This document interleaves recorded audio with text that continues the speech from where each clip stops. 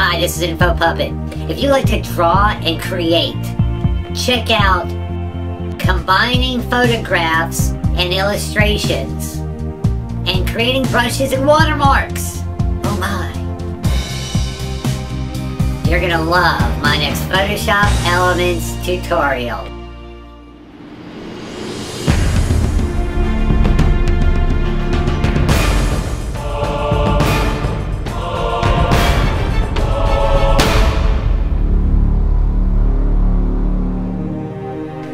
Photoshop Elements 11 is open up. This is where to find PE10 and PE12.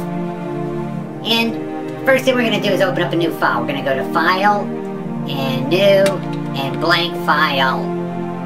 Okay, and I want the background contents to be white, and 1280 by 720 is the dimensions. Okay. Now we're going to go to the toolbar and select the Brush tool. Alright. And we want black and white and the colors over here, so work with those little buttons if you don't have it. Now we're just going to select a regular brush, like right here, number 9, hard brush, and just do a dot and just hit undo. And now we're going to create a brush. Now I'm just making a very simple brush, but you can draw little dashes and lines. Alright, gets much better though. Hang in there, guys. I just selected the rectangular marquee tool and drew a rectangle marquee around. I just went to edit and define brush from selection. Alright, we're gonna call this, let's see, my first brush. How do I think of these things? I'm so smart. Alright, now I just selected the brush tool, and we're gonna click on the brush drop down menu here. And to find your brush, you have to scroll all the way down to the bottom, and there it is, my first brush. Oh, feels a little sentimental. Okay, well, wait a minute, I can't draw anything! What's going on here? InfoPuppet is a dummy! Well, the reason why is you have to get rid of the selection there by hitting Command D on a Mac or Control D as a dog on a keyboard. See, I can draw now! Alright, now we're going to go to Brush Settings, and I'm going to bring the Hue Jitter to 28 and Scatter to 23%. And see how it kind of spreads apart? So cool. Alright, now I just clicked on the color picker, and we're going to go ahead and select like some type of a blue color. That looks good. Alright, now we're going to File, New, and Blank File. And I just hit OK. I have a brand new blank file. Now here's where it gets good, guys. So I'm going ahead and drag. Now if you don't know how to isolate a subject off of the background, check out that tutorial there on the right. Right there, actually. Okay. Now we're going to go to the brush tool, and I'm going to click on brush settings, and spacing's all the way down as low as it can go, and scatter's all the way down, but Hue Jitter is at 100%. And we're going to change the size to 81 pixels, and I'm just drawing. Now I want this to be behind her, so I'm going to click on the background layer and see how that just looks like it's behind her. Now we're going to go back up to the layers panel. I'm going to click on the image of the girl and continue right where I left off.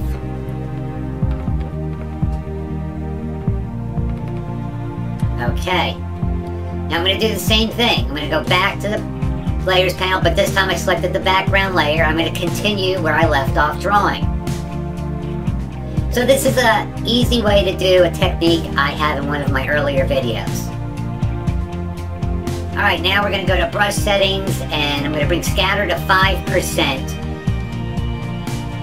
And I'm going to close that out. And let's go to a different color. So I just left click and release on the color picker, and we're going to go with a pink. And we're going to change the brush settings. I'm going to bring the roundness down to like 30%. And look, you can turn this here for the effect that you want. I'm just going to write her name. Tina! You guys can get really creative with this stuff. Alright, I just hit the undo button a bunch of times. Now we're going to change the mode from normal to luminosity.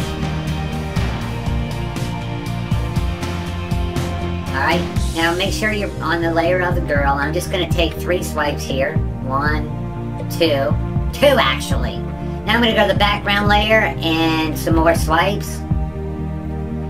Just trying to give you an idea all the different things you can do when you combine illustrations and photographs. Now we're going to go and change the brush setting again. We're going to bring the hue jitter down to 0%. And I just grabbing the color picker. We're going to change the color again. Alright. Alright, well wait, what's wrong? It's not the color I selected. You have to change luminosity back to normal. You see, you can get pretty cool designs. No, I'm no artist, but you guys might be better than me. Now I'm changing the roundness down to about 19%. And just write her name again. Guys, I would love to see the things that you create. Alright, now we're going to go to the eraser tool. And you want to make sure you remember to change the brush to a regular brush so you can use the eraser tool.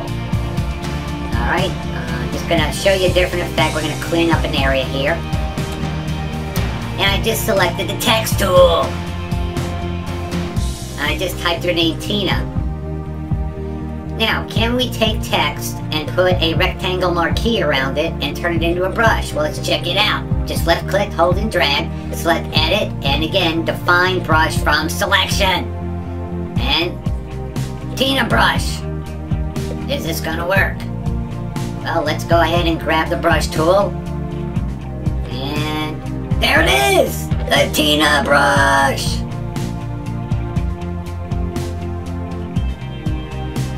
You can just, I'm left clicking and releasing. Now if you change the brush settings and bring the spacing all the way down to as low as it could go, which is 1%, you can kind of drag it and do different things with it. Alright, here comes the best part! Here comes the best part! So here's a complex logo, the InfoPuppet logo. Can we turn a complex logo into a brush? Well, let's grab the rectangular marquee tool and draw a rectangular marquee around it. And we're going to go to Edit and Define Brush from Selection. And I'm going to call this logo or watermark and click on OK. Now let's grab the brush tool and we're going to go down and there it is.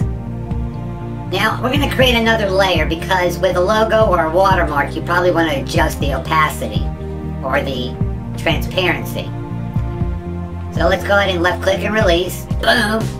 Now the brushes, of course, will be affected by color, so if I change it to white, it looks a little bit better. Now, I'm going to bring the size down a little bit, and boom. Okay, now, again, I'm going to bring the opacity down to make it look more like a watermark, down to 43%, and there you go. The quickest watermark logo you can make, just left click and release, select your brush, left click and release, and you got a watermark! I love it! Guys, listen, I really would like to see what you create with these illustration techniques, combining illustrations and photographs. So please do me a favor, type in InfoPuppet in Google, all one word, and then when you're at my channel page, click on the Facebook icon and upload to Facebook. My Facebook page, I'd love to see them. Thanks for watching from InfoPuppet.